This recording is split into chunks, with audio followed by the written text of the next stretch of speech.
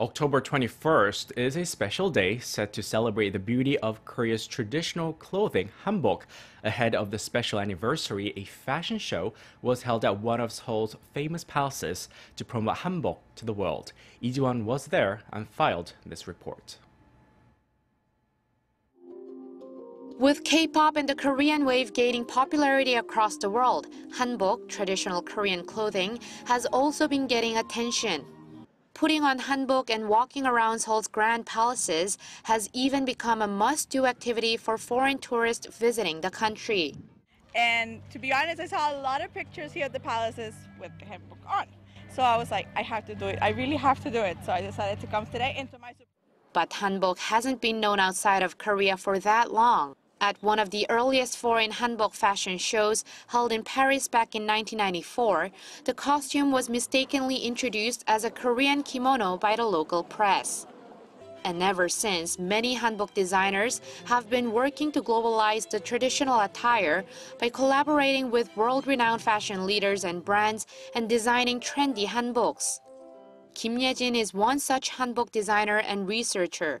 By combining fashion and tradition, she's been invited to international fashion shows to show off her hanbok designs.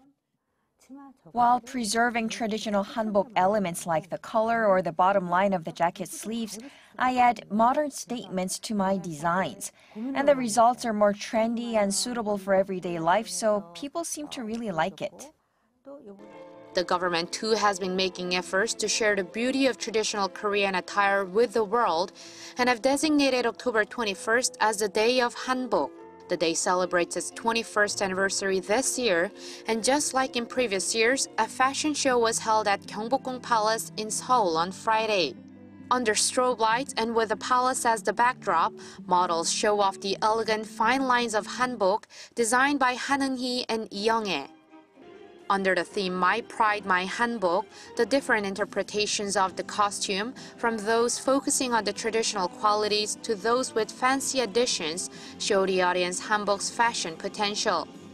I really like it because they actually show a traditional piece of Korea, and that's something actually what I wanted to see while I was here, so I'm quite happy about it.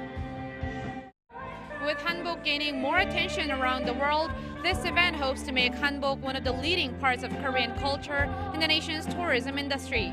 Lee Ji-won, Arirang News.